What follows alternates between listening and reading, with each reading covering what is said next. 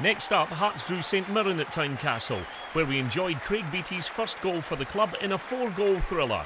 Hearts scored 3 of the 4, yet the tie still went to a replay before we knew who would face Celtic in the semi-final.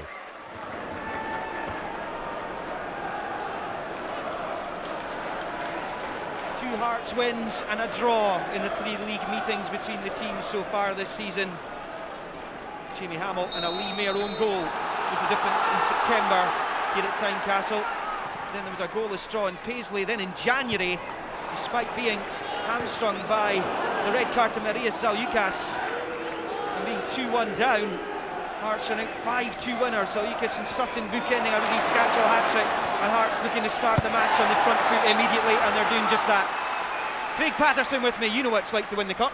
Yeah, but you've got to get there first, Liam, and these games are so important, and the start even more important. Try and get your game imposed on the opposition, play in the opposition half. An early goal could be worth its weight in gold. Long throw from McGowan looking for Beattie, headed away. Webster being clambered all over by Thompson, and then it's Zaljukas, the Hearts skipper.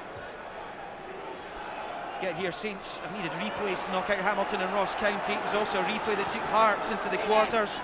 After extra time against St Johnstone, after being pushed all the way by junior side Auchinleck Talbot here in the 4th round.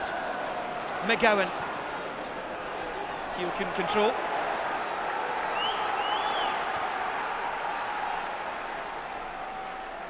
St Mirren, of course, beat Hearts in the semi-finals on their way to their last triumph in the competition in 1987. It was a John Robertson hat-trick that beat St Mirren in a replay the last time the sides met in the competition in 1992, both looking to win the William Hill Scottish Cup.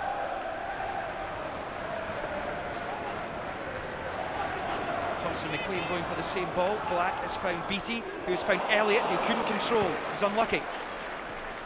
Thompson. McLean 2.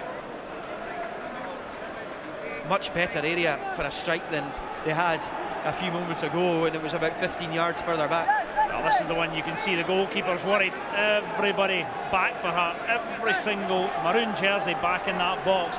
They know this is danger.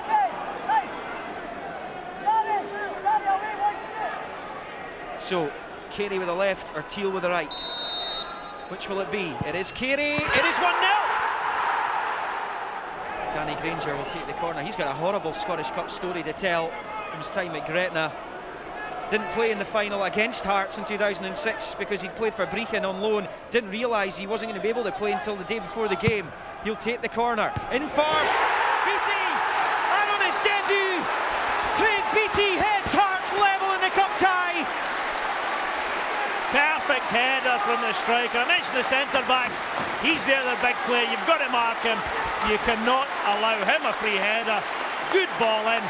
Decent run, great header, right in the bottom corner. You wonder about if there's a man at the post, he clears that, but take nothing away from Craig Beattie. Perfect header from a real good corner kick. One start, 1 goal for Craig Beattie. He impressed last week. He's impressed the home fans this week. He gets his Hearts career off and running. Zaljukas. Ryan McGowan. Elliott made a run. There's Elliott playing for offside, not given. Onside, says the assistant. Elliott back to Black. Black. Oh, it's come right through. It has come in, but it's offside. It won't count. Oh, wow. Craig Beattie did so well to get this on target. Perfect striking play. Get in the end of a ball. Just hoping it might come your way. Is he offside when that struck? He's not offside, he's onside. That is a massive let-off for St Mirren.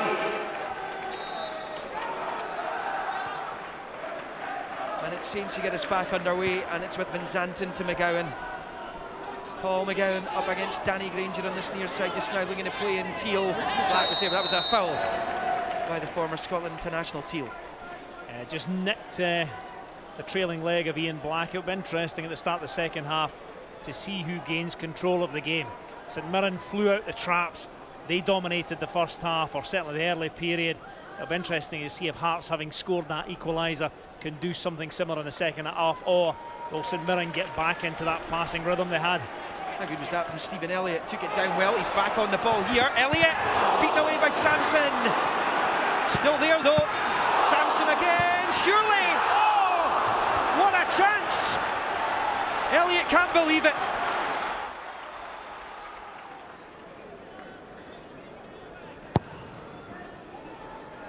Yeah, strange how, you know, the pendulum has swung to and fro, and it's still anybody's game. Driver. Beattie's peeling away on this near side. Scatchell, Elliott, Driver, all waiting in the middle, and it's Scatchell! The comeback is complete! And what a surprise! It's Rudy Scatchell! It's absolutely incredible, the record that this lad has against St Mirren. He tortures them, he continually scores against them, and I mentioned his shooting ability. Didn't expect it to come in the aerial route, but right place at the right time. And if you get a quality ball into the box, which is from Craig Beattie, it's half a yard, and that is a brilliant header from the midfielder.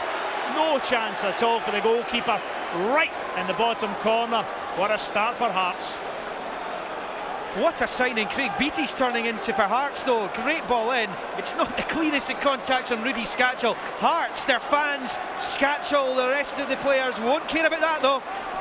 Perfect start to the second half for the home team, and now St Mirren have got to show their mettle. Hasselbank. Oh, McGowan's made a good run on the left-hand side. Here he goes. Still he goes. Black wants a free kick. Is this a chance for St Mirren? This is the chance for them. It's Hasselbank. Oh, this is a real opportunity. Great save from McDonald. Superb. Oh, it has gone in. Oh, would you believe it? Nigel Hasselbank has levelled things up for St Mirren. To St Mirren fans who are making the noise as Stevie O'Reilly ends a pulsating cup tie, I have to say, here at Tynecastle.